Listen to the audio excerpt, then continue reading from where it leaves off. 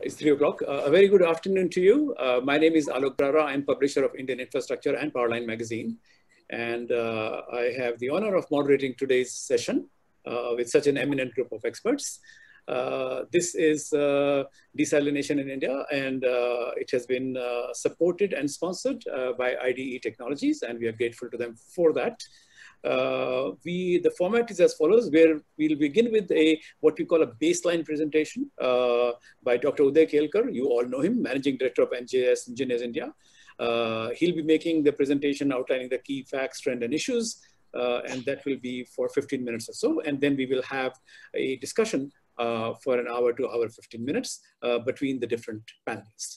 I'm going to introduce the panelists only afterwards. I'm going to introduce Dr. Kelkar first, and we'll have his presentation, and then we will have the panel discussion, and I'll introduce the panel at that time. Of course, Dr. Kelkar will be invited to stay on the panel as well. We will occasionally go to him as well.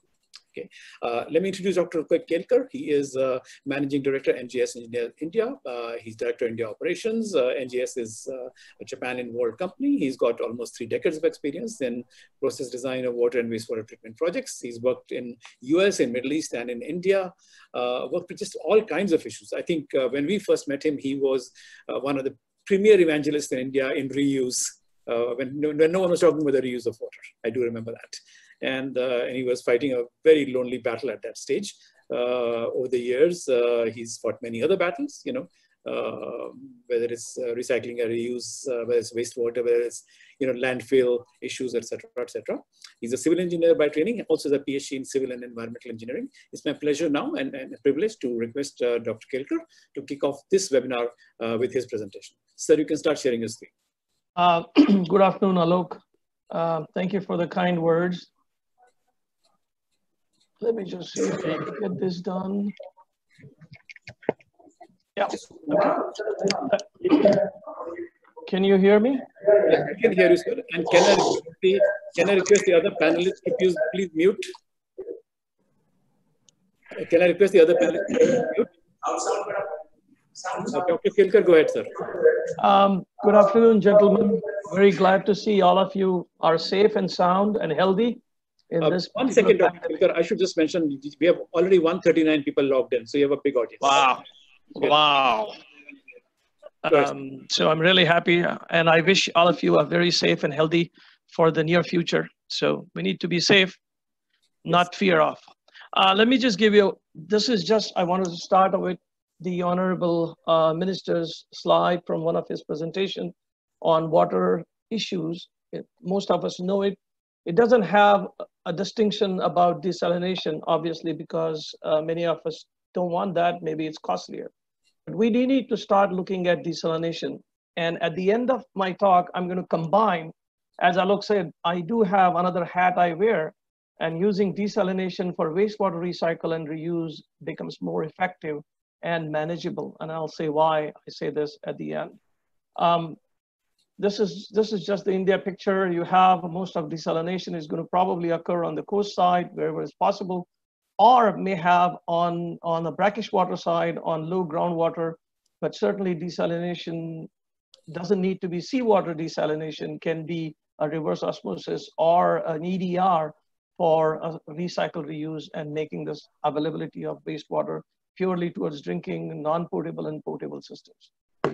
I don't need to give this. IDA has been giving this, and IDE is in the forefront of building plants world over. So this is kind of just briefing the idea for them. 17,000 plants, 107 million meter cube per day, 146 million liters per day outlined in cumulative.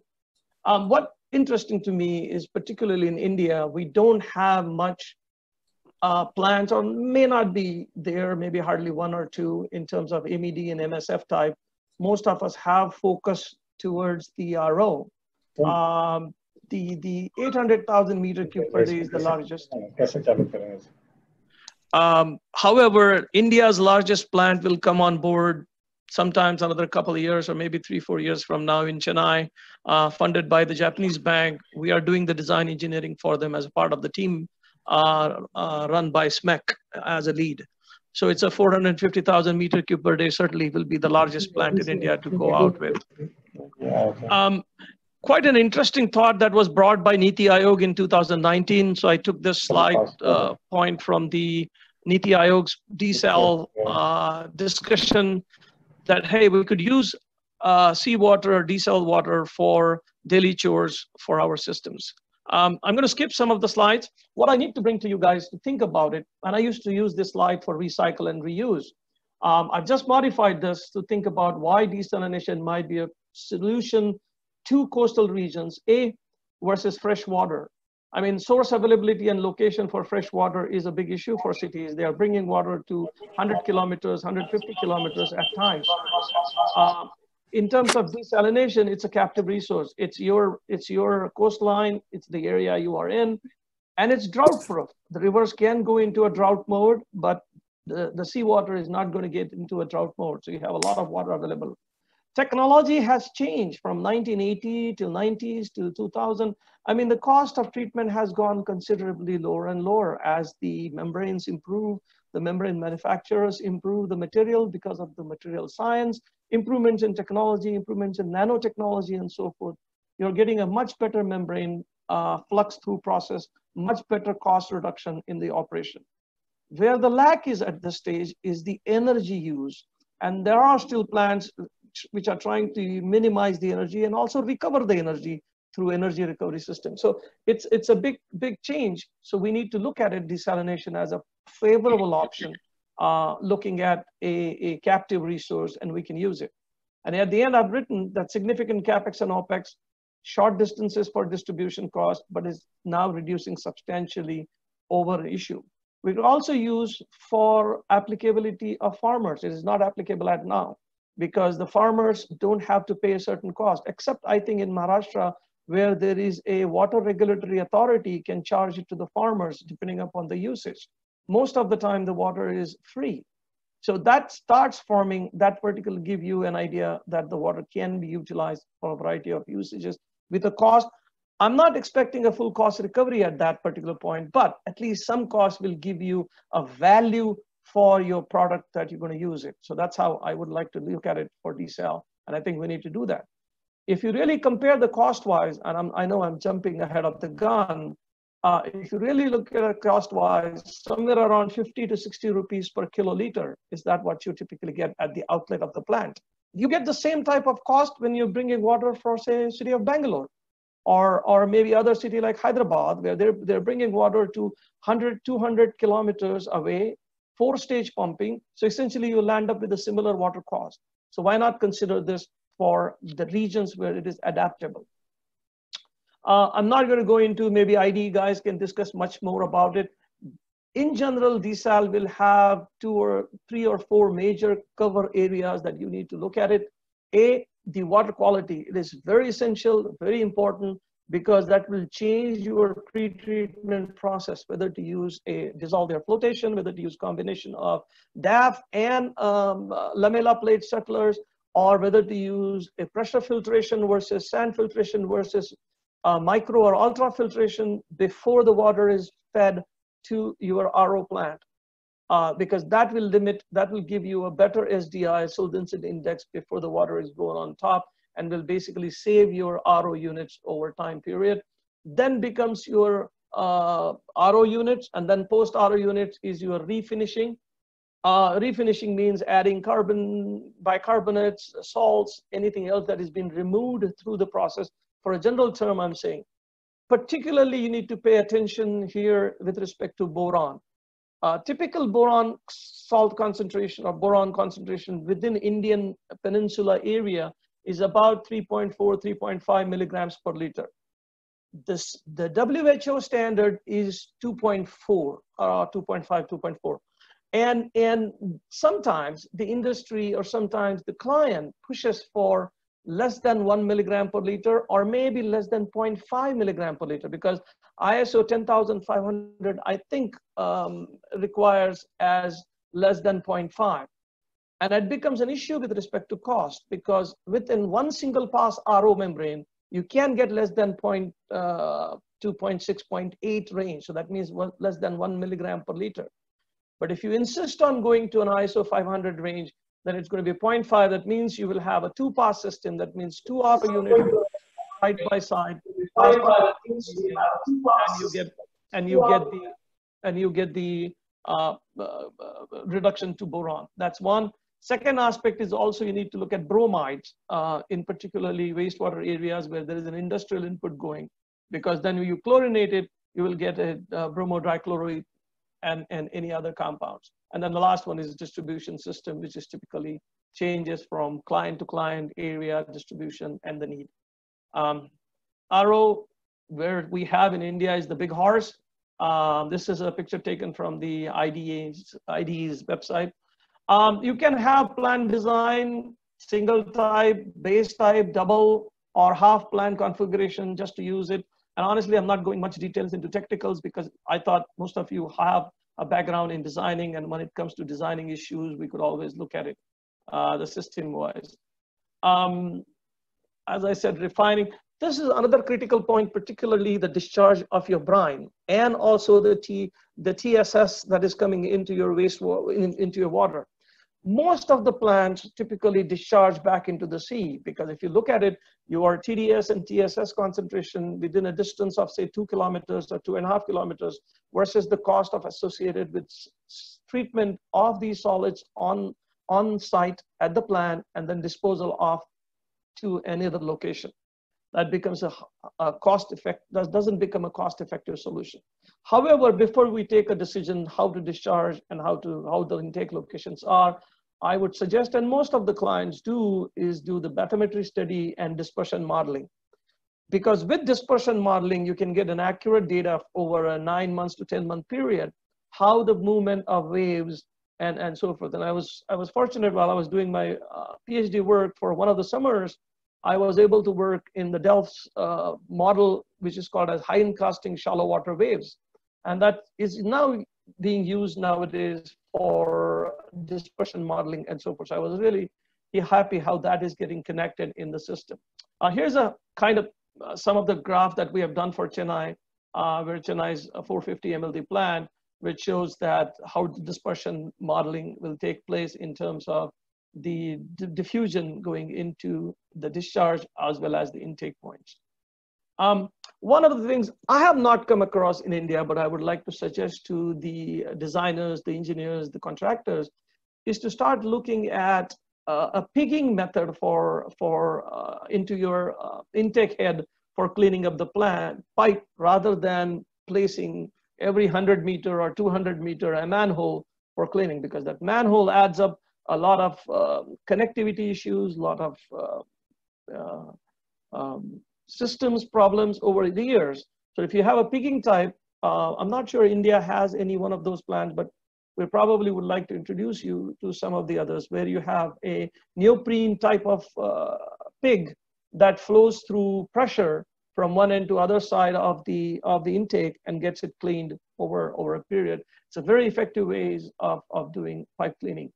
Here's that particular pig I was talking about, has that energy, and this is what it goes into the pipe. These are the rubber O-rings that you can remove it and place it new if they have worn out and so forth. Ultimately, whenever you want to design a treatment process, there are several methods, several processes, several combinations thereof. Every large-scale construction operations company will look at it, what's their best, what they have done for in terms of design, build, and operate, and in terms of revenue, in terms of CapEx and OpEx and so forth. So we need to look at it, what's the projects that have done and how they have done and what the systems are. This is just the data on Chennai. One of the things I'd like to bring to you, one of the plant data that I'm reviewing right now is kind of interesting, that the total organic carbon concentration coming into a plant is substantially higher, plus there is no pre-treatment happening there. And I'm a bit surprised by this data. Maybe I don't have that background as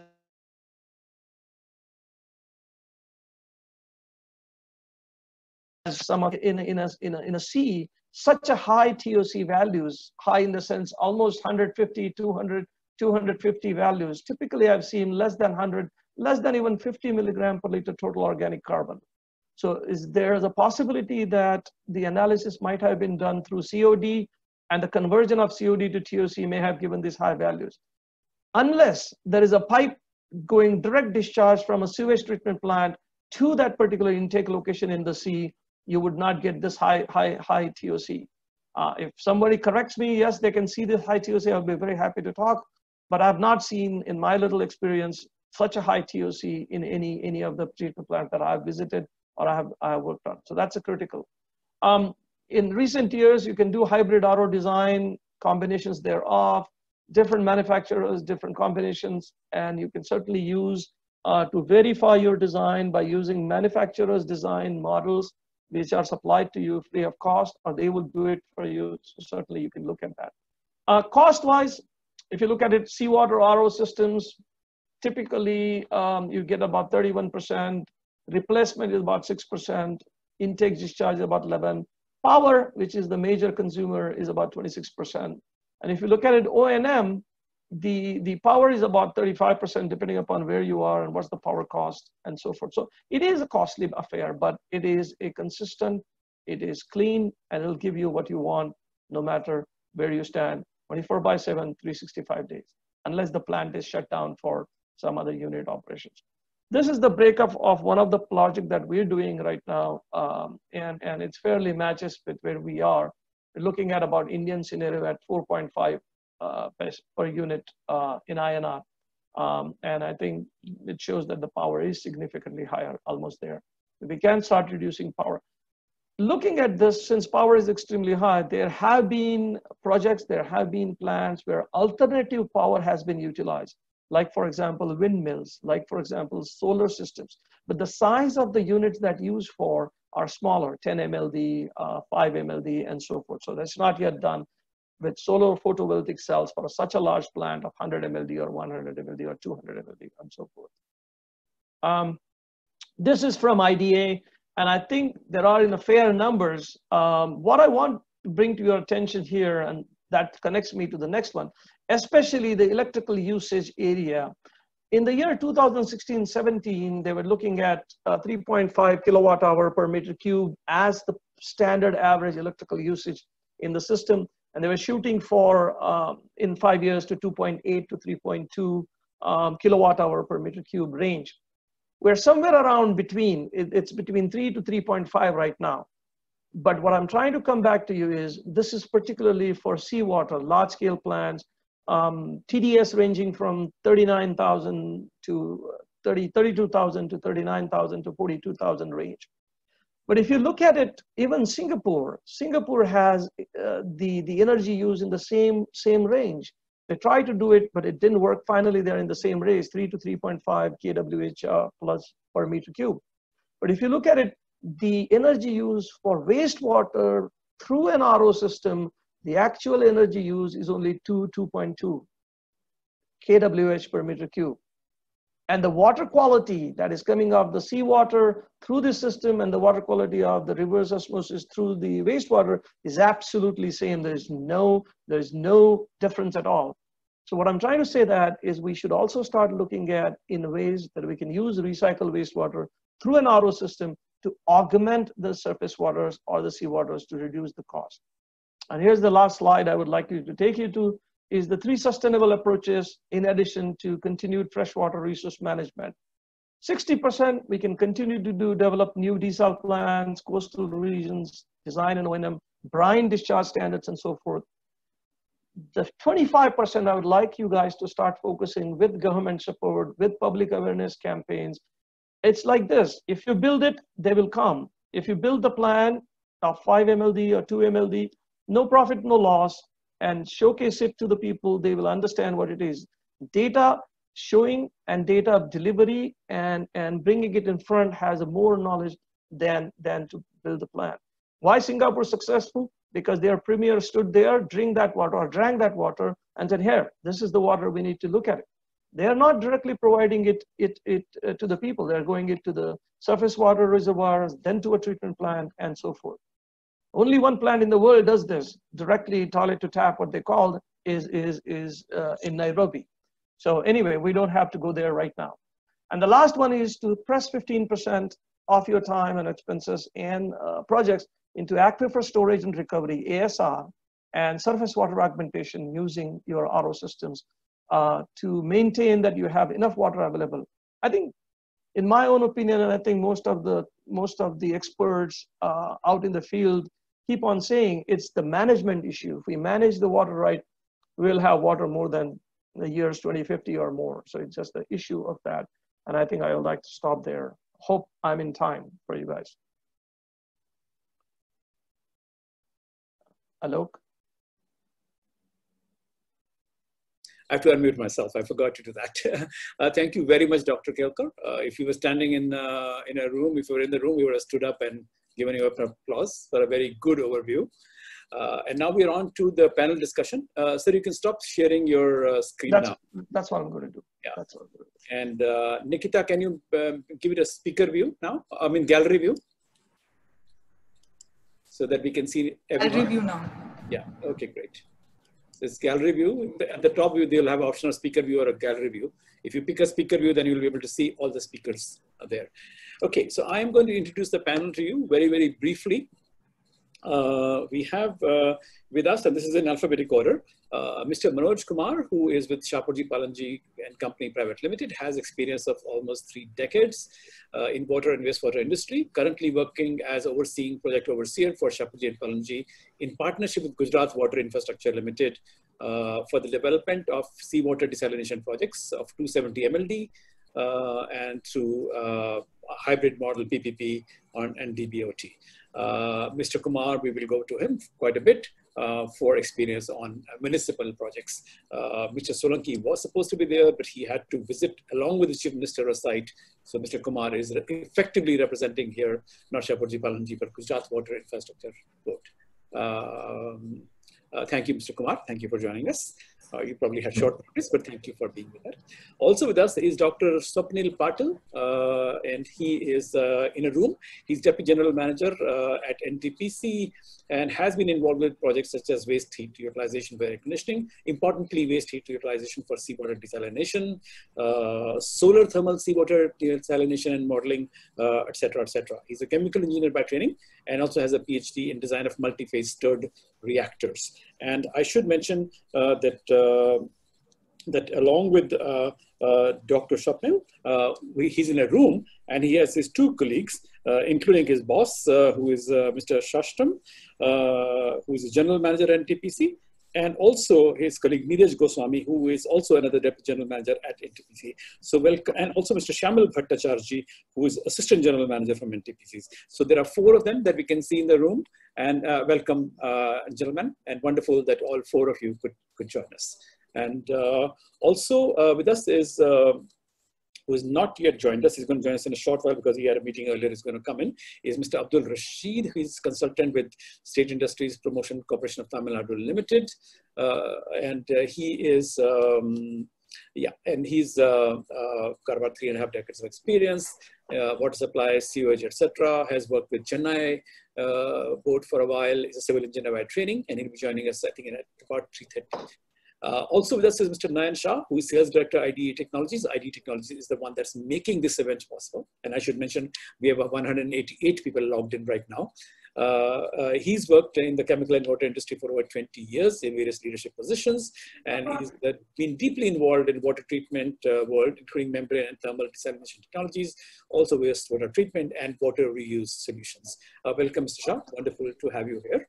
To Mr. Shah, we'll also go for not just technology trends, but also global trends. We'll tap his expertise for that as well. Also with us is Mr. Azad Sheikh, Associate Director, Economic Development Board, Government of Andhra Pradesh. And APEDAP works in areas such as IT, infrastructure, logistics, marine and industrial zone development. And he's responsible for investment promotion. And one of the areas that they are looking at is desalination. And that's why Mr. Sheikh is here. Welcome, Mr. Sheikh. Wonderful to have you with us. We'll come to you for experience of SCZ, sort of give an SCZ, an industrial park kind of perspective. And finally, we will have with us Mr. K.V. Suryam, who is a Vice President and COE, Water and Utilities at Reliance Industries, has got almost 4 decades of experience of water management, generation and treatment area of DM, or whether it's DSAL, CW, BFW, effluent treatment, recycling, etc., and working in areas like power, integrated steel plant, and now, of course, also large refinery and petrochemical complexes. He has a master's degree in chemistry, also has an MBA and a diploma in environment and ecology. Real pleasure to have you with us, Mr. Suryam. And I'm so glad you were all able to make it. So I think what we are going to do is, this is going to be fairly interactive. We have roughly about an hour and 5 or 10 minutes for us. And I want to just make sure that I quickly have different questions for you. I'm just going to begin with Mr. Kumar. Mr. Kumar, could you tell us roughly the projects in Gujarat? Just sense of key features.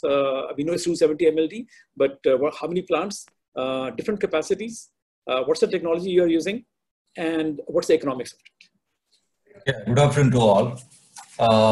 Straight away coming to the point, the government of Gujarat has decided to put up 4 numbers of treatment plants on the coastal side of Gujarat with a capacity of 100 MLD in Kutch, in Mandvi, and a 70 MLD plant in Bhavnagar, and a 70 MLD another plant in Dwarka, and the last one is the Gir Somanath, which has got a capacity of 30 MLD. The technology used is, of course, the SWRO, the membrane processes, with the sufficient pre-treatment prior to the RO. So this this project is a hybrid model project like PPP. GWL is the authority who has developed. They have done a lot of research and they spent quite a lot of time what kind of technology will be used. Finally, they have decided and developed a project with the cumulative capacity, I said earlier, the 270 capacity. So this water produced will be utilized mainly in the coastal areas because Gujarat has a lot of water stress areas. Currently, the water is getting from the Narmada project, which is not sufficient to cater the other part. So GWL has got a bulk pipeline grid, which is spread over around 3,000 kilometers to cater various villages and various parts of Gujarat where water is a big problem. So to cater the future demands, there will be a lot of water requirement. So the current 270 MLD will be adding up to the existing capacity. GWL is actually producing 1,600 MLD per day, MLD using the Narmada Canal and the associated canals. So the water produced from these the coastal desalination plants also will be utilized in the coastal areas. The current, as mentioned earlier, there are multiple pumping, which is again adding the cost of the drinking water. So that is why the reason the government of Gujarat especially appointed GWL to look into to the supply of the drinking water through the pipe grid. Actually, they have built up earlier. So hoping that at least for the 5 years to come, so we'll be adding this 270 MLD to cater for the current shortage of water. But again, as the population increases or the industrial growth goes up, there will be requirement of more water. And the government is also looking at some other areas also, if needed. There will be another desalination plants will be coming up. The earlier plan was to start with the 7 numbers, and 3 numbers actually is currently on hold by increasing the capacity of the other plants so that those water can be distributed to the areas. So of course, I think the Gujarat government is one of the state governments who has looked at this water scarcity problems, and of course they have come up with a solution to cater, especially the places like Kutch. The water is a very, very problematic affair there. So having said this, the current systems of distribution taken care by GWLB will be getting after. We have a construction time of 2 years after, because the project has started in the initial stage. So 1 year will be utilized for getting the approvals, the statutory approvals. And once that is so we'll be starting the construction. It will take 2 years to complete. And then this project is also is coupled with the operation and maintenance for the next 25 years to come. So GWL along with the Shapoorji Pallonji, we have a consortium. We have made up SPVs. 4 SPVs have been made to run to manage the desalination plants over a period of 25 years, so that the water problems will be addressed. As I said earlier, there will be more plants will be coming. There are studies are going on. So it depends on the necessity or the requirements. Again, GWL will be coming up with the findings, because DPR has been made very at an earlier stage, so they know. So we know that where are the pockets we need to concentrate more, so that the water problems can be addressed and managed well. That's all. Thank you. Of course, we'll come back to you for questions. Dr. Kelkar, if I can ask you a very brief question. Right now, with all the plans that are there, what is the total municipal capacity under development or already operational? Municipal capacity. I think I could be wrong, but somewhere around about 800 MLD. And what is the... In the pipeline. The currents, I think, Gujarat has some.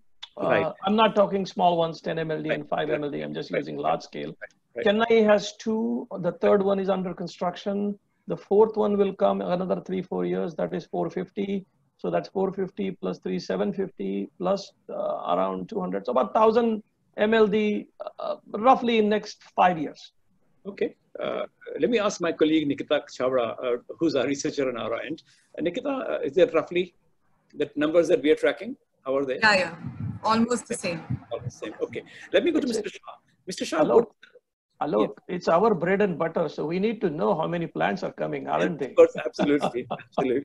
And we charge much less than you, so we can be more inaccurate than you are. So, Mr. Shah, any comments on the viability of desalination for municipal uses? So when we talk about viability, we always figure out the price. Mm-hmm. And what could be the right price for the water is always a question, and it's not today, but it's since long. Right. Majority of the development fails when you look at the price as a factor to decide whether to go for or not. Mm-hmm. Generally, when you initiate something, you always start getting better. If you talk about the desalination as a history, again, the power trend, Dr. Kelkar already explained, and also the price of a membrane and the throughput out of a membrane is all only going to get better. Okay. But so, in the newer plants, if anyone is looking at it now and wondering whether, let's say, they should be setting up a plant in, let's say, Kerala, for example, right? Or Karnataka, what kind of cost are they looking at? So it's less than $1. Okay. Right? But if you see the global trends versus this figure, if you try to match this, you will see the disconnect, right? Why? Because global trends are even much lower than $0.50. Okay. Why we are talking about this? And why is it higher for us? Yeah, so the problem lies into the Forex, A. B is like what is the power cost? Okay. C is like what kind of tenure are we looking at? 4 is what kind of input water quality you do have. Okay. So how far I have to go in to draw water. Okay. And what is my associated the power and other generation? As again, I take a clue from Dr. Kelkar's presentation is like the hybrid usage of a power. Okay, right? Just one very quick 10-second question for you before I go to Mr. Suryam. are companies like yours, whether it's you or any other company, willing to do almost like a PPA kind of thing, like not water purchase agreement, or do you simply sell capex? No. So PPP or hybrid model, or that is more easy, Okay. and that is where the developer has a lesser risk, and it's like the long tenure, so the water cost also can be brought down. Okay. So by PPP you mean annuity, or do you mean you are selling the water at a particular cost? It's like the water purchase agreement. Water purchase. The power, what we do very comfortably in India. So that's good. Yeah. So that's what we can do. So there is a model here that we have to follow from the power sector. Okay. Let me go to Mr. Suryam first. Mr. Suryam, it's a pleasure to have you here. Yeah, good afternoon. Tell us in your empire, so to say, what is the desalination province of your empire? So when Jamnagar first refinery was started somewhere around 1997, we went ahead with the thermal desalination. It was about 60 MLD capacity. At that time, I think RO plants were not that popular. They were energy intensive, and the reliability was a major issue at that time. And J2, which we call it JERP, that was around 2005, and we doubled the capacity of the refining capacity. We went ahead with 100 MLD thermal desalination again, and both thermal desal plants were supplied by IDE. Now, when we started J3 projects, which is another $20 billion investment, it's mostly C2 complex and pet coke gasification. At that time, there was a debate. In fact, I had published a white paper at that time, why thermal and why not RO? And in the entire company, there was a very good debate. We visited Israel and saw many of their IDE plants. And finally, it went in favor of the reverse osmosis, mainly on two counts. One is definitely the OPEX part. Thermal desal, if you load steam cost at around 1200 rupees per ton, but then the thermal desal water costs you somewhere around 130 to 150 rupees per cubic meter. As against that, the RO water costs hardly 25 to 30 rupees, 25 rupees roughly. I'm talking only OPEX without loading the CAPEX part or the life cycle costs. So at that time, we went ahead with, in J3 projects, we went ahead with RO plant, and the capacity is close to 200 MLD, 8,000 cubic meters per hour. And along with that, because we had waste steam in this overall steam balance, we also installed 3,000 cubic meter per hour thermal desalination plant, 1,000 cubic meter per hour, 3 units. So overall installed capacity at Jamnagar alone is around 420 MLD desalination, and another 60 MLD or so we have recycling RO plants. All our effluent treatment plants have got recycling RO plants at the downstream of the effluent, and we recover almost 80% of the water from the entire effluent water is generated in the complex. And these effluents are of very complex nature, be it gasification with heavy metals and very high COD, oil and grease.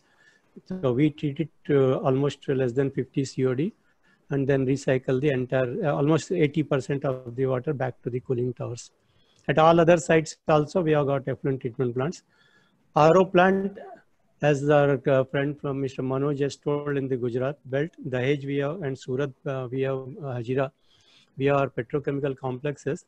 We are working on it, but if you see the cost of fresh water versus RO water, I feel in next 4 to 5 years, as the freshwater costs are increasing for industries, freshwater costs are increasing at the rate of 10% every year. After 4 years or so, the freshwater cost will be almost 45 to 50 rupees after pre-treatment and clarification and pre-treatment. Whereas RO water will be more or less in that range if we install on our own. If somebody else installs and sells us water, then it will be around 50 to 60 rupees, I guess. That is the perspective. All right. Mr. Shah, any comments on the technology they're using? And So Mr. Suryam already mentioned about the footprint at Reliance on the thermal, and it's a refinery. Unlike a municipal plant, they have the waste steam or the very low quality steam available. So that was a very, synergistic to use a thermal as a solution. And as you mentioned, the cost versus the reliability. So the thermal units are very reliable, and downtime is almost negligible. And even the skill set required to operate is also, compared to RO is less complicated. Okay. So that's one. And second, RO in last 15 years, it's getting more popular because of the know-how and the sheer acceptability across, across the capacities. So it's like most popular, and unless there is a specific reason like the low cost steam or otherwise, the RO is, or SWRO is the most preferred desalination technology currently. Okay. Mr. Suryam, what are the big issues and challenges that you see? And related to that, what do you wish the technology providers or the contractors did better? Where do they fall short? So first and the foremost requirement is the reliability of the on 24/7, particularly if you are operating such a large capacity refinery and petrochemical complex, or reliability has to be a 24/7 basis. So when we were installing RO plant, this was a very big question which I had to answer across the organization top to bottom, that reliability will be of a highest order with SWRO as well as compared to thermal diesel. So given the capex and opex, we went ahead with RO. Now the first question asked was what will be the operation skills that are available with us, whether we can develop. That confidence also was given. But as far as reliability of operations of thermal and RO are concerned, thermal are much easier, and RO plants requires is a sensitive area RO. And people talk too much on membranes, and we went ahead with ultrafiltration also. So where people talk too much on ultrafiltration as well as RO membranes, but I say 95%, 90 to 95% of the reliability of RO plant or any water treatment plant comes from the pre-treatment. And that's not a fancy area, so I think people are not that fancy about it, and it's generally get neglected. So that's the area where we had given maximum focus. And it's almost 3 years now that we are operating RO, and thermal, of course, more than 20 years now. Okay. We'll now go to NTPC, where there are 4 people. There's Dr. Patil, there is Mr. Shashwatam, Mr. Bhattacharjee, and Mr. Goswami as well. Could you tell us, sir, what has been the NTPC experience in terms of how many plants do you have right now? What kind of technology is it using? How much is it costing? What are your thoughts on the next plants that you're planning? Go ahead, sir. Sir, we can't hear you very well, so you'll have to be closer to wherever the mic is placed.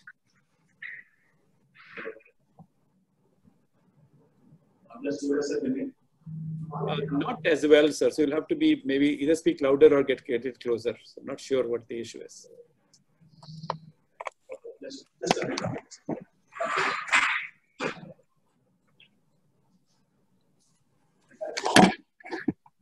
Yeah, this is better where you are, sir. I can hear you sitting down. So that means I have to re-look at myself. Yes, sir. Yeah. So let me divide my response in 2 parts: what NTPC has done, and the second part, what is our thought and which direction we intend to move. The first thing in what we have done, that is the thing. So we are a power producer, the largest power producer in this country. So our idea was how to find synergy between the power and water. So the thought went like this, that in any coal-fired plant, say the typical size of 500 megawatt, so we release flue gas where the energy content is almost 30 to 40 megawatt, and which can easily translate to a water generation of around 6 to 10 MLD. So, and then this energy is free. Okay, so our first venture was how to leverage this free energy and to produce very high quality water at a very low cost.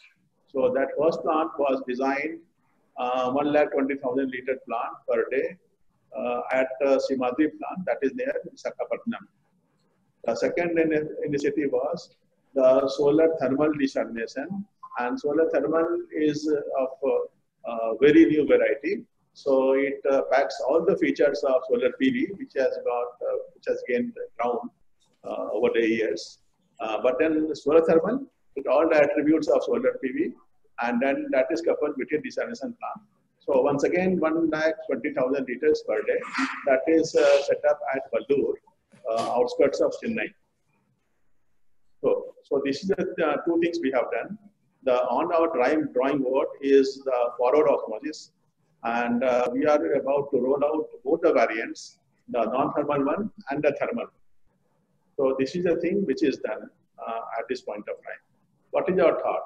The thought goes like this, that the cost, there is no true debate that drinking water is required right across this country, more so in the coastal regions. So how to produce water at a minimal cost? Lot of cost numbers were mentioned for a thermal 150 rupees per ton to around 50-60 rupees for the RO. So our idea is how to drive down the cost. And from that, the thing what we have figured out, that if we take this free energy source of the flue gas, which is coming out from so many plants, then that energy is next to zero cost. That is first point. Second point, sea water is anyway coming to this power plant. So the complete infrastructure to bring the water, to tap the sea water, that is also taken care. So if we couple these two things and build the technology, then the cost of water will be very attractive. So this is R&D center. Probably we not like to talk into the cost, actual cost, but then very, very attractive. So people are talking about 40 rupees, so this can be less than 20 rupees also. So because of these two very obvious reasons. So we are, so that is our thought, and we are going full this thing in this direction. The other point is, this is the thermal desalination, and the variant is that is the MED. That is a very common MED, but this type of MED will look very different because we are generating steam from flue gas, and then that is ultra low pressure steam. So specific volume is very large. So in look wise, the MED will look very different, but then that technology remains same polyfilm reactor, same MED. This is our first effort, and we are going in a big way in this direction. The second thing is the forward osmosis, which can recover water to the extent of 90%, 95%. Now, this also has two variants, one the non-thermal and other the thermal. So we are doing both. Non-thermal, where probably we don't have the coal-based plant or the flue gas availability is limited, and the thermal variant where it can be coupled with a gas-based plant or a coal-based plant. So there we can make use of the free heat and once again produce this water. So these things also we are doing. The third thing which we have not done yet, but then our other arm is already working, that is the MSW. Now MSW is also becoming a very big thing, and several things have been talked, but that all this MSW plant can be converted to hydrogen, to different things. So one of the things also can be very attractive proposition. Somebody talked about multiple generation. So same starting with MSW and hooking up this thermal desalination from that with power or without power. So these three things that is in our radar, and we believe that this will have a good future. So RO will continue to remain. It will have its own place, but then we think that if we build synergy, then this might be the way to go ahead. Okay. Yes. Mr. Shah, any comment you have on what NTPC is doing or what could be appropriate for power plants which are based in coastal areas? So I agree on the solar usage to, the harness the solar energy is the definite good thought. Combining with the desalination in a single step could be, really innovative. But we see that globally also, it's like the IPP or the independent solar power plants are the trend. One is to have the similar life we expect from a solar power and the desalination plant. So it brings down the cost, or at least in the control of a developer, and it helps bringing down the cost. So that's one. And the innovative RO approach is, of course, something which is interesting to understand, and it's like the early to comment in terms of commercialization, but that's the interesting trend. And we're going to come back again to have a discussion. Mr. Sheikh, if you could tell us what is happening in Andhra Pradesh, and what is your organization doing, and what are its plans? Yeah. Hello, everyone. Yes, sir. Hope I'm audible. Yes, sir. Yeah. I'm sure more than me, Mr. Shah would be able to tell about Andhra Pradesh and desalination business in Andhra Pradesh. But yes, on the contrary, I just give you an overview. We had a meeting with our Honorable Chief Minister after successful completion of 1 year in this current leadership. After that,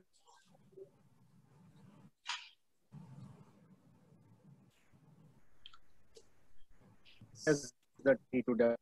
Sir, we lost you a little bit there. If you can repeat that. Yeah. So our current Chief Minister, is keen on just developing the infrastructure in the state of Andhra Pradesh. Yeah. Precisely advanced stage of. Yeah, Mr. Sheikh, if you can perhaps switch off the video. Technologies. Yeah, Mr. Sheikh, if you can switch off the video while you are talking, it might be a bandwidth issue. If you can switch off the video, that way we'll be able to hear you better. Yes, let's try that, sir. Up at least 100 MLD. I'm just trying the way you told me. Okay, all right. Yeah. I'm just trying the way you told me. Yes, sir. Now I'm audible? Yes, sir, you are. You're audible, sir.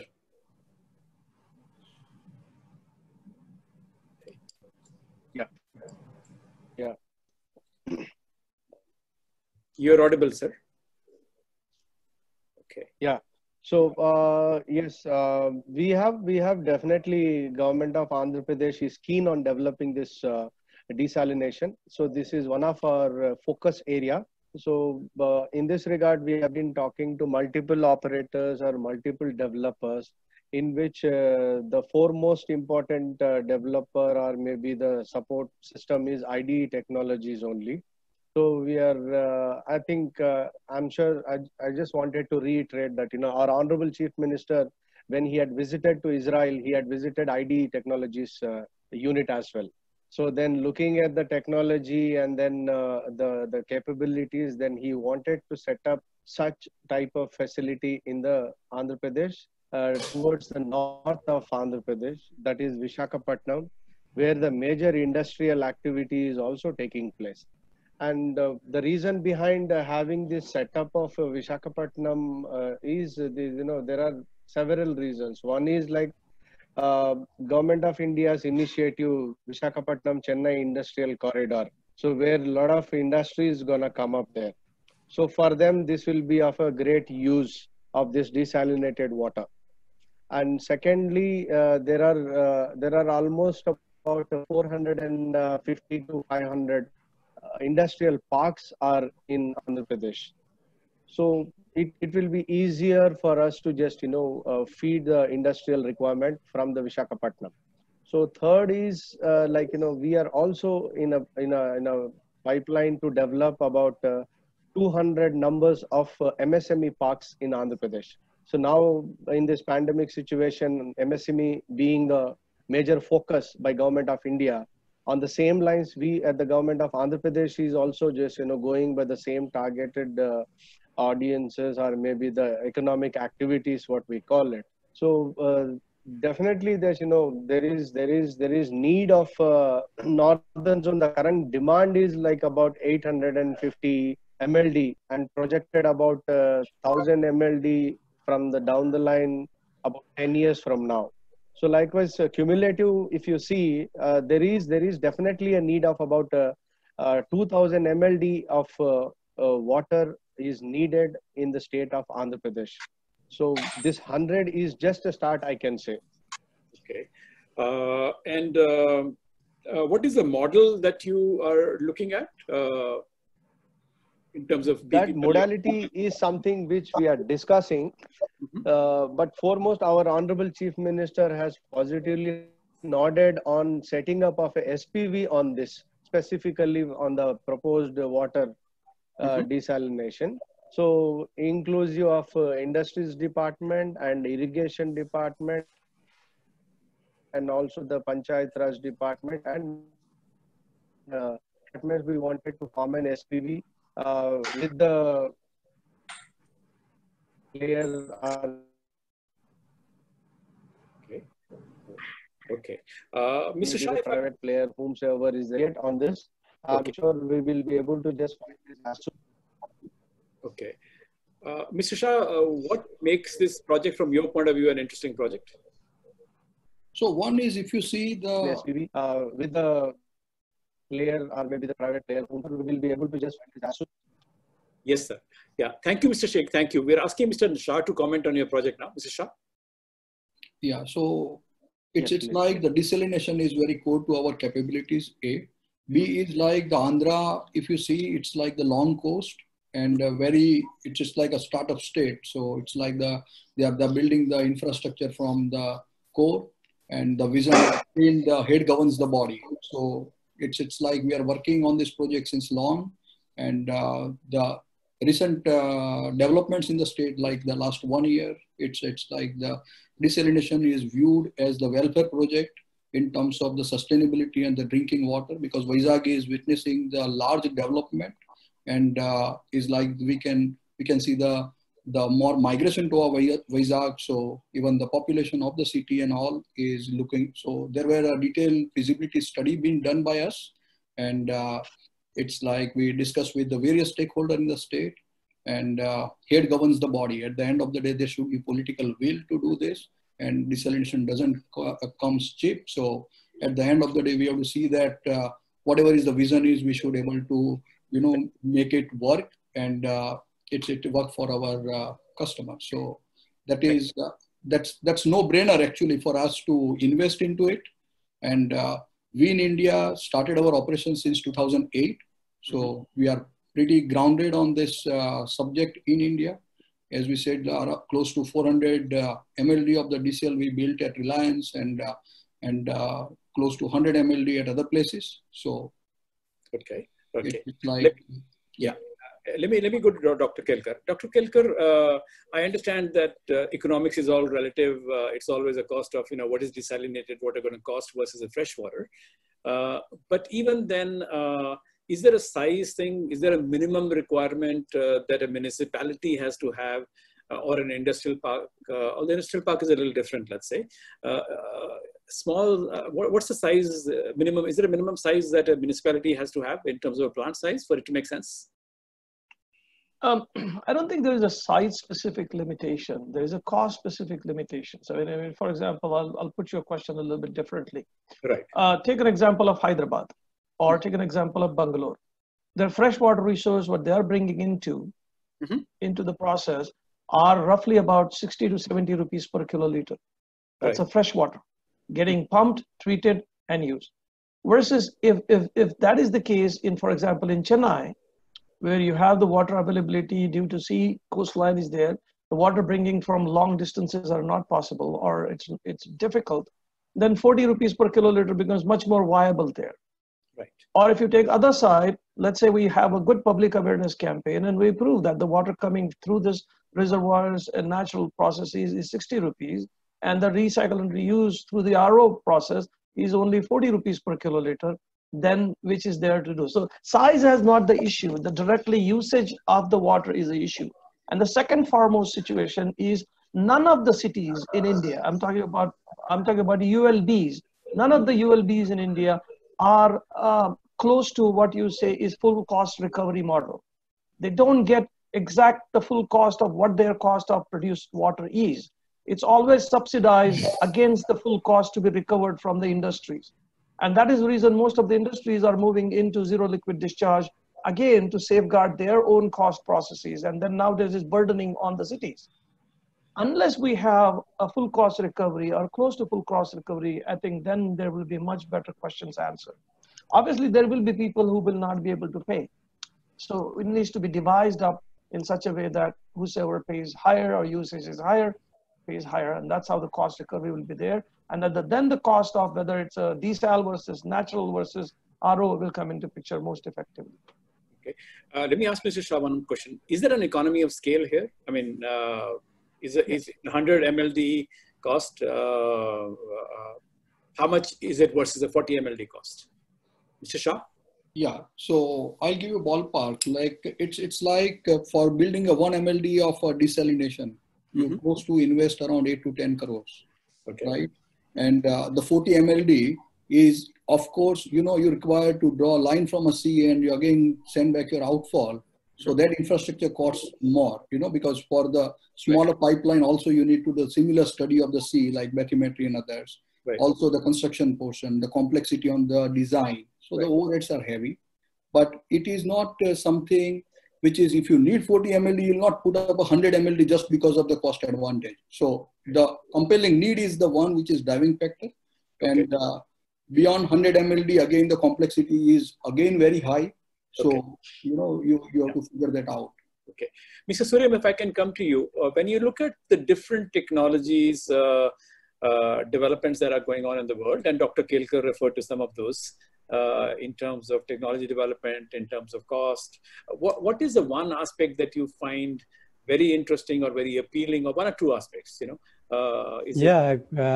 In fact, when Vizag was being referred, I was the first person there. I was the DGM and head of water management in steel plant, along with municipal corporation and everyone. We worked on the desalination in 2000. But of course, it never took place from there onwards. But yes, as far as desal is concerned, I traveled a lot, particularly Israel and other countries also. And I find that there are a couple of technologies where you can convert seawater. One is definitely thermal desalination, has got MED, multi-effect distillation or multi-stage flash, etc. Then you have got RO plants. Within RO, you have again, people talk of forward osmosis or closed circuit desalination, CCD. But closed circuit desalination got limited uses. It did not develop further what it was about 10 years back or so. But yes, one technology I feel will be the taking shape in next couple of years is the solar-based thermal desalination. And that will be not RO, but it will be thermal in a sense that concentrated solar energy will be focused on the water, heating the water and generating vapors. And there is a technology called membrane distillation. In fact, we had a couple of presentations from membrane distillation people, particularly Memesis, I think was the company. But yes, a lot of work has to be done still in that area of membrane distillation. But as far as RO is concerned, it is reaching a stage of maturation with respect to energy, with respect to membranes, etc. Hardly we'll see any major breakthroughs in because energy recovery is also at its highest now. Mr. Shah, what are the exciting global trends? Do we have a Moore's law kind of situation here or a solar panel kind of situation? So world is moving to the larger plants. So we are happy to announce and to the larger group here is like very recently we've been awarded the SOREC 2. Again, this is again one of the largest Israel desalination plant, just got awarded 3 days back. And it's again, you know, it's look like how we can reduce the cost per meter cube. So if you talk about earlier, we were around $0.6 a meter cube. Now it has reduced to 0.41. So one is a large size. What are the other trends that you're seeing globally? Another trend is like the designing innovation, which is like the specific energy per meter cube, which is again boils down to cost because ultimately you need to produce water at lesser price. So some of the design innovations where IDE pioneered and it's core to our culture, you must say, is like the lesser footprint, because the coasts are the one where the larger development is. If you take so much of space building the large plants, it's not gonna happen. If you move little away from the coast, then you know, the laying the pipeline would be more challenging. So then the pipe jacking and other technology you use, or you use the larger size of the membranes. So these are the things we always keep innovating.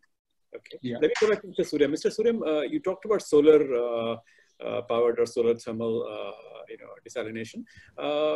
Is that simply more environmental friendly, or is it also, what is the cost compared to the conventional? No idea, but as far as solar energy is concerned, is simply coupling of solar power to our RO plant, and the night backup will be through the batteries only. Okay. So instead of a regular power supply, it will be solar power supply. But as I told, membrane distillation, definitely it will be a breakthrough achievement as far as solar energy is concerned. But yes, cost-wise, I don't have much idea on that. Dr. Kelkar, any comments on the cost comparison? Honestly, cost for ROs, as Suryam Sarji has said, that it has reached its peak right now.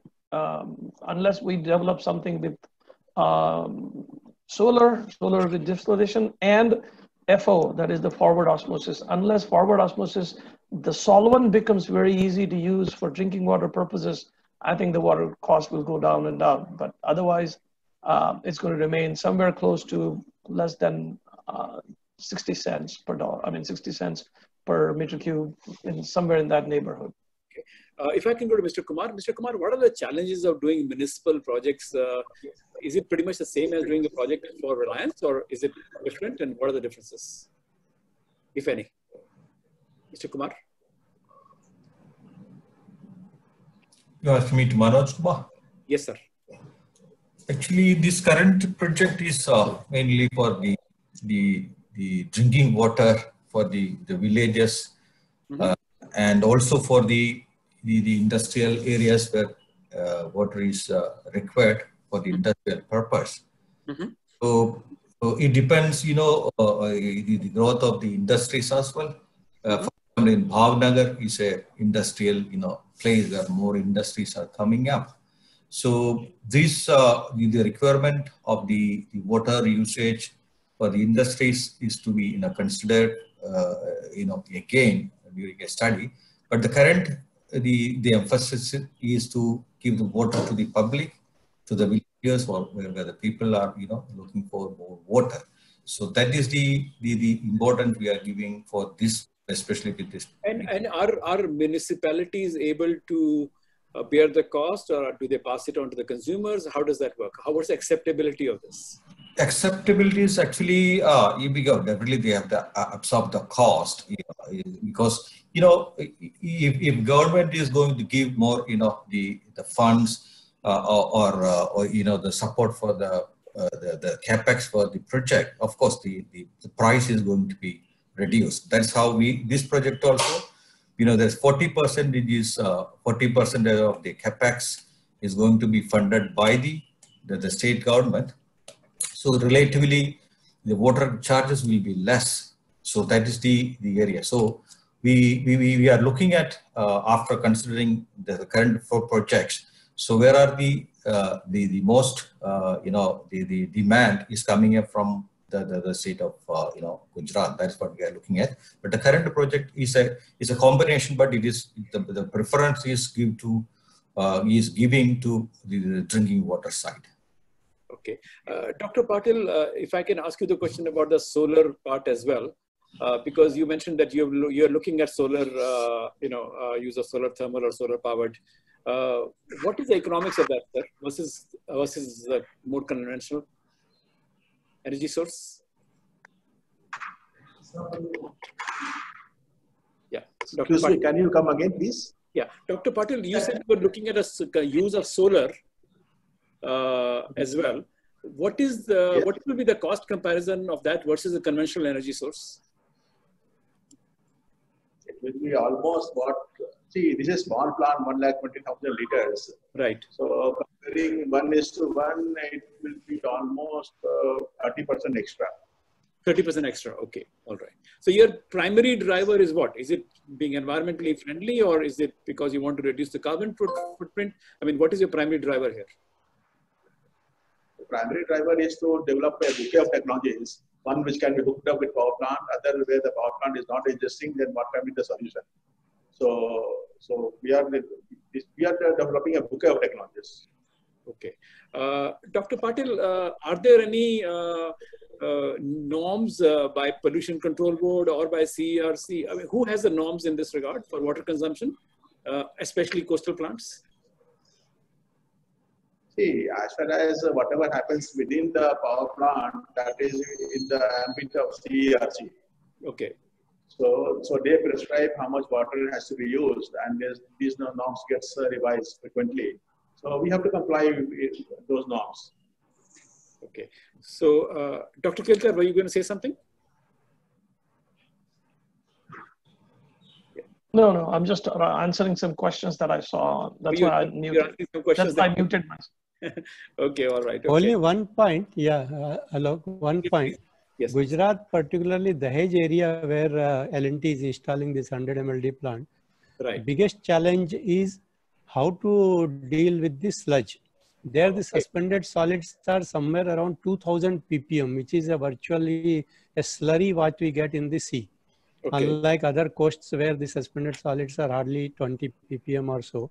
So daily you will be generating some almost 2000 tons of wet cake from the clarification of seawater. So that disposal is definitely a very big challenge. And if you install something like belt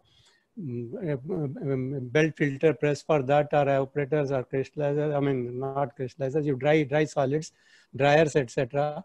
Then ultimately where do you dispose the sludge? Or wet cake disposal itself requires lot of land. And if we want to dispose of this slurry or the suspended solids, it will be somewhere around in the return brine, somewhere around 3000 ppm. And environmentally, it is not being allowed.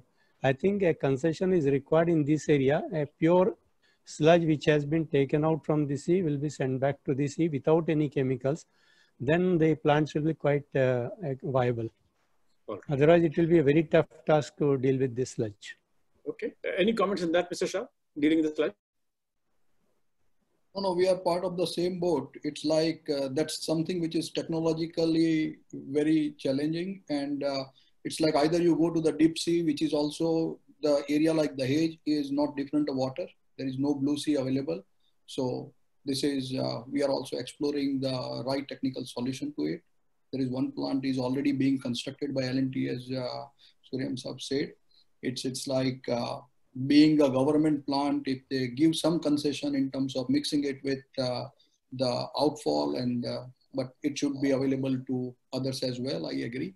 And it's without chemical, if you don't alter the morphology of the soil or this sludge, I think it can be allowed. But it's again a question, large question to controlling bodies. We are now going to take the questions from the audience, and there are quite a few. So this will be sort of rapid fire a little bit. So short answers, please. And I'll try to move through the questions fast as well. This is from an anonymous attendee. No question that desalination is important in the future, but how sustainable is the technology in terms of its reliance on energy consumption for production and effective reuse of the brine effluent? How effectively are we moving towards the UN SDG 6 goal? Dr. Kelkar, any comments on that? I think it is going to be effective. It's one of the alternatives in your hand. It's not the alternative. It's one of the alternatives. I don't think there will be any issue with respect to not meeting the SDG 6. Brine, yes, it will create an issue. Brine, it's still been worked out.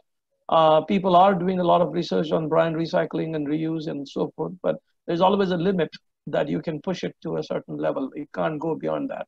But till then, I think that's how it's going to be. Okay, next question is from an anonymous attendee, doesn't want to give the name. I'll send it to Mr. Shah. Dispersion modeling of far field transport is important, but the initial dilution of the effluent takes place in the near field, I'm assuming, and the intermediate field of mixing, that is 500 meters around the source point. That's where it takes place. So do we adopt initial dilution mixing in the design of marine outfall system? So it depends. Again, see, when you have the large power plant, they have the one-through system and all. The natural stream is available. You dilute right at the plant and send it in the sea. Otherwise, you do it where you have the larger installation would be better. And you might invest more money in terms of laying a pipe, but it is easy to monitor, easy to control. And in terms of the downstream operating would be easier. So the modeling can be viewed in this, both the aspects.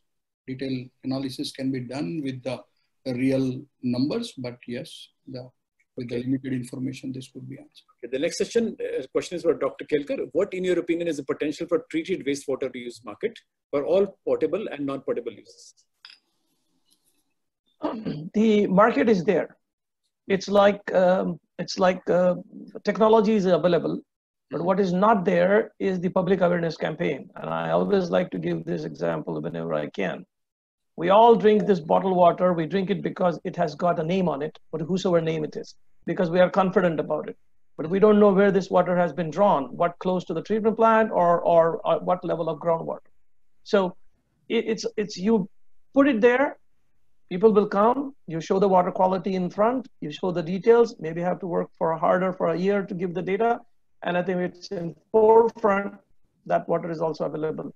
And people have moved from not accepting to accepting. For example, take an example of the US and other places where they were not saying no toilet to tap. Now there are plants being built for IPR, indirect portable reuse, or DPR, direct portable reuse. US EPA, like others, Israel also included, have come up with a lot of regulations and restrictions and operations. And they're saving the water, they're using it. It's just a matter of time that we will take it and take it further. Okay. The next question I'm going to direct to Mr. Suryam, if he can answer that. What is the benchmark for cooling tower based RO chemical treatment, brackish water RO, cost per cubic meter? Sir, if you can unmute yourself, Mr. Suryam. Brackish water RO, definitely it is a river water where the TDS will be, or deep well water where the TDS will be about 1,000 to 3,000 ppm. Thus, the conversion cost OPEX will be somewhere around 15 rupees or so. Okay. When we say OPEX, it includes power, chemicals, and membrane replacement once in 3, 4, or 5 years. Okay. So 15 rupees is the conversion cost. Okay. The cooling tower blowdown recycling through RO is quite difficult because it has got a lot of calcium, magnesium, and silica. So I am also struggling on that. Okay. My next question I will send to Mr. Shah. Mr. Shah, this is from Hari Prasad Cheruk. What should be the starting point for having a desal plant? And he means ideal location, how far from the coastline? And also what is a good size to start within an industrial area that is being developed? 10 to 15 years to get populated, say 4,000 acres. So maybe you can answer the first question first. Ideal location, how far from the coastline? So if it's as closer to the coast is the answer. But as I said, many times that choice is not available. So you have to look at the cost analysis. Yeah. So what is the farthest that we have a desalination plant right now in India? 2 kilometers, 2.5 kilometers. Okay. Sometimes. All right. Yeah. Even farther. Question for Mr. Manoj Kumar from the same gentleman. What are the models for desal plant working in India? Pay-per-use, government investment, or PPP? Mr. Kumar? I would say PPP is the best model. Okay. All right. Yeah. All right. Okay. We have a question from Sanjay Kumar, and he wants to know uses of scale ban in desalination for recycling of effluent. What will be the feasibility of that? Mr. Shah, do you want to take a crack at that? I don't have any answer to that. The track record. So, okay. So Mr. Suryam? Mr. Suryam? Yeah, in fact, scale ban had approached us many times. Okay. Might be working in some cases, but definitely the moment you take out calcium, magnesium from the water into a colloidal suspension, and given the chlorides and the softness of the water becomes highly corrosive. Right. To take care of that corrosion, either you need to have a super duplex or duplex type of metallurgy, or dose enormous amount of molybdenate as a corrosion inhibitor. The cost for us actually went very high, so we did not attempt any installation of scale ban in our areas. Okay.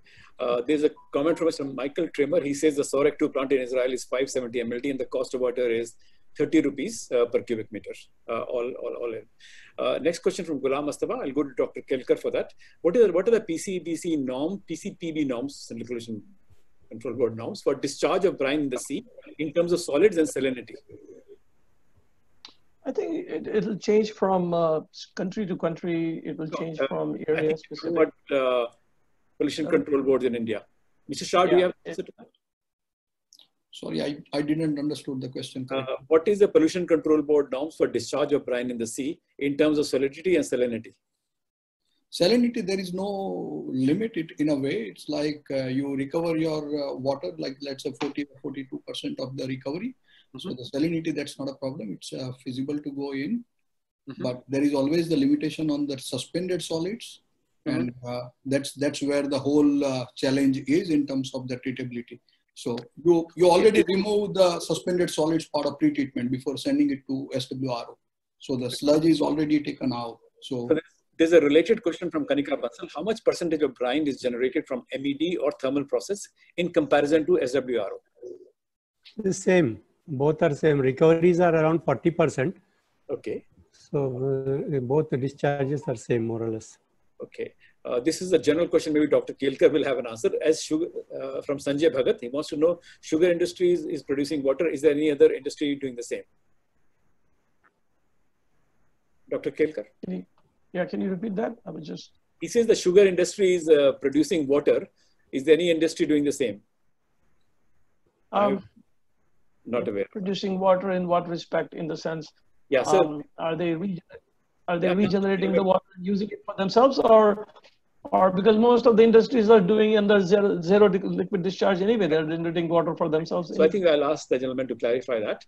From Harendra Kumar Pathak now, how do you deal with sludge return after treatment return to sea?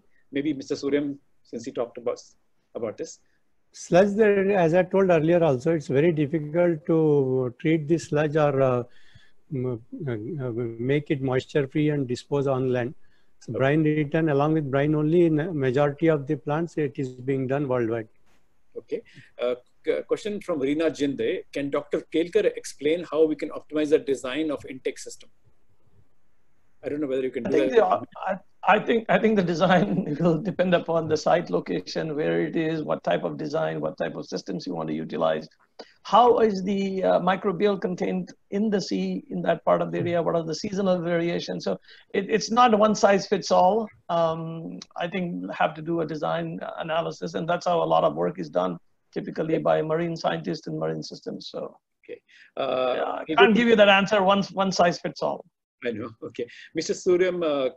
Again, the sludge return. The person has a follow-up question. Can this return? Does this return happen by pipeline or open channel?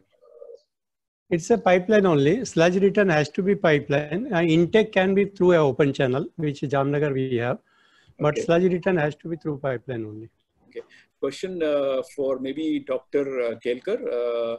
Use of recycled water after COVID-19 is under review. What are your thoughts on the issue? I think you are reviewing or you are reading the document a little bit differently. What has been shown in the readout, in the literature, in the research, that people have found the RNA of the COVID-19 virus. It has not been proven. It has not been shown very clearly that the virus is susceptible for contagious systems through that. What they're saying is, yes, the RNA is detected. That means there is a possibility of the COVID presence in your wastewater. In my opinion, if it's a treated wastewater, it's a process through the wastewater. It has got all disinfections gone, including the UV and chlorine.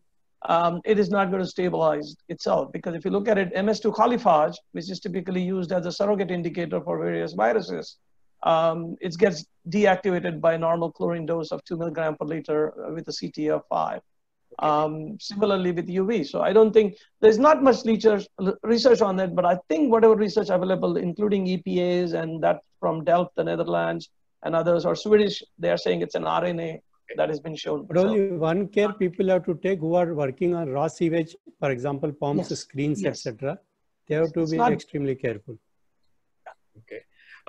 Next question from Mr. Shah. What is from TCE, I guess it's Tata Consulting Engineers, what is the cost of O&M per cubic meter per MLD for thermal desalination, and what is steam consumption per MLD of treated water? So it's a good question. It's like the conversion ratio. It's like the 1:10 is the good number. So the 1 ton of steam can generate a 10 meter cube of water. It can varies, but this is the 10 could be the approximately good number to consider for your cost calculation. And the OPEX is pretty similar to your the RO plants. So it's like close to 30 rupees or less than that, rough number, but it can be verified with the size of the plant. Okay. Next question, sir, is from Vidya Dhage, and I'll go to Dr. Patil for that, Swapnil Patil. What typical process does power plant follow for cooling tower recycle? Dr. Patil? See, power plant, there are two types of cycles. One is the open cycle, typically on the coastal plants. Other is where there is closed cycle. So in Madri, and as well as in Valur, we have closed cycle. So we take the seawater and then we operate in closed cycle. And one part of that seawater we are converting as for desalination. And if we put up desalination plant within the coal-based plant, then this brine is not an issue because we have to push huge amount of fly ash anyway or bottom ash anyway. Okay. The next question I'll send to Dr. Kelkar. What is the status of forward osmosis for desalination in India? And I'm not honestly fully aware on that research because it's still ongoing. So I may not be able to answer that question on FORO. I think but it's still ongoing. That's all I know. Forward osmosis, the biggest problem is regeneration of that, what is the power water or mother water, whatever you call it. So this is a mostly ammonia solution or carbon dioxide solution, whose TDS is more than seawater. That's why the forward osmosis takes place. It's a reverse of the reverse osmosis. But how do you get that water separated from that main solution, drawdown solution? It's called drawdown solution. So how do you again separate water and carbon dioxide or ammonia? You need heat energy. Okay. So that's why it's not yet proven or it did not take further, it did not develop further. Okay, Mr. Shah, next question for you. From Arun Kumar, any technology foreseen in the near future to boost recovery of seawater desalination from typical range of around 40 to 45%? Not really. I don't see that with the current situation because again add on to the cost, because it's like again the cost economics. Right. So I don't see. Again, a question from Hari Prasad Cherukapalli. In a state like AP, what would you recommend a beginning MLD? What should be the smallest MLD? 100 MLD to begin with could be good size if they have the compelling need. Again, I see that discussing the MLD is not a right approach. Okay. It's about what's the need and there is a willingness to pay. There should be buyer actually. Otherwise, no developer will make money and the project will never fly. No finances will be available. So the question lies around the feasibility of the whole thing, the technology available for all capacities. Okay, Dr. Kelkar, the question, this person doesn't mention their name, raising doubts about marine pollution due to desalination. Is there any study to prove this, or did we take this issue seriously or not? Marine pollution due to desalination. Honestly, every coin will have two sides. Right. You take one side and say it's going to be a polluting, so don't do it, or we do more advanced data and analysis and say, okay, we can do it in such and such fashion so that it will reduce the pollution. Okay. Certainly, we need to look at for reducing the pollution and understand how it is, and it will be a site-specific constraint. It will be site-specific areas. For example, if you have coral leaves in the area where you're drawing the water from, then right. Definitely how to discharge it back into the coral leaves will be definitely a solution to look at it. So people who build the plans or clients who build the plan do look into all these assessments and then provide the information and then take a literally analyzed decision how to go by. So okay. That's out there. A similar question or comment is discharge of brine or sludge into sea affect marine life or not? Yes, I guess you've given the answer. It does affect, but it depends on all of them. That's the best way to do it, honestly, because the cost otherwise gets increasing substantially higher of treating. And there are studies being done how to do it. So I think that may need to push the cost up front, but you will save a lot by not doing it. A question from Bridget Justin for Mr. Shah. How much percentage of wastewater is coming from desal plants? Any numbers we know? So this is like what you use as a permeate. Rest all is the waste. So Right. the 40% is the recovery, let's say, if we are talking about, Okay. right? So 60% is the brine, Okay. and that we need to discharge back to the sea. And as Dr. Kelkar explained, and it's like the outfall is also a very experienced subject. You know, it is not that you draw pipe and leave it there, because the local concentration of salt and other things can impact marine life. So the diffusers and the way you design your outfall makes all the difference. So the bathymetry study and detailed, the sound engineering is required there. Okay. For a question from Ravi Olangwar, again, I'm sorry for you, Mr. Shah. What types of pumps are being used for intake seawater station? What are the challenges due to highly corrosive seawater? So generally we design, if possible, it's like the gravity intake as much as possible. Again, there are two advantages. One is like the power cost, and second is like the convenience, because the pump is like the moving machine and have its own maintenance. But these are the special pumps, which is for the specialty metallurgy and the very high power rating. So it's like the moving screens are there as a part of the pretreatment. So the macro fouling elements should not sucked in. And even at the intake station, you do take care that the marine, the species don't sucked into the intake. So the velocity is very, very less. So, Okay. They sense this, the difference in velocity and can move away from the suction line. So yes, intake is also. Can I have the panel for 5 more minutes? Is that okay? Can we have 5 more minutes of your time? Okay. Mr. Suryam, yes, just 5 more minutes. Yeah, no problem. Mr. Suryam, next question for you from Akhilesh Pandey. Pre-treatment before desalination being very important in terms of OPEX and membrane life. Don't you think replacing the conventional pre-treatment with an innovative media can make a difference?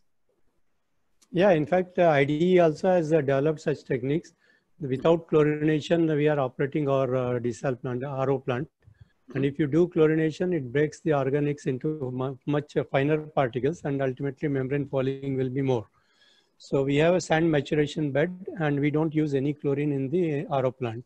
Okay. So that itself is one good idea of improving the pretreatment and improving the life of membranes.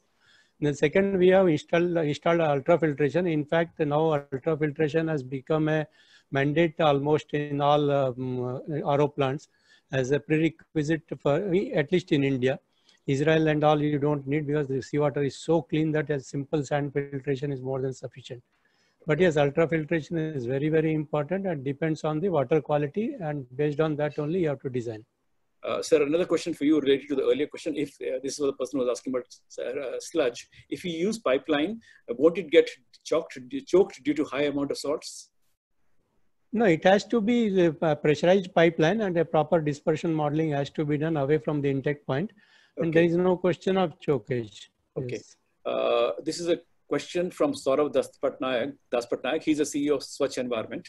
I guess to Mr. Shah, can you please elaborate on opportunities for providing packaged containerized desalination units in the range of 2 to 20, because they're looking at it as both investment and leasing of such an equipment to their clients. Very much, yes. This is something where we look at the opportunity to make in India.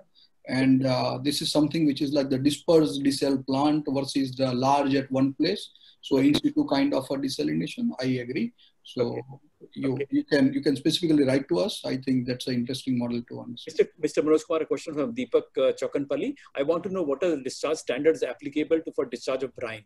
I think although Mr. Shah sort of answered that earlier, right? Yeah, that's right. Yeah, because there is no such specific standard because we are discharging 60 to 70% of the brine. So the only thing for a proper dispersion, we have to have a design of dispersing the sludge is dispersed into the sea. Apart from that, there is no such. And again, the suspended solids has to be taken care. We have to have some kind of treatment in the desal plant itself, so that we can, have a minimum amount of sludge going to the sea. For the brine, we cannot have that because it depends on the recovery, and so straight away it will go to the sea. Okay. Mr. Shah, in an intake system, what can be the maximum length of channel that you can have in the sea? So we can go up to even the 3 or 4 kilometers. Even some cases like the Dahej sir has mentioned, it's like we cannot see the blue sea.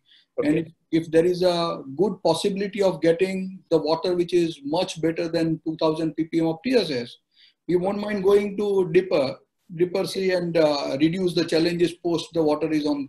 Okay, sir, I'll be a little faster. I want to finish in a few minutes. Some Saurav Das Patnaik, there's another follow-up question for you, Mr. Shah. How long will the environmental clearance take place for these containerized units?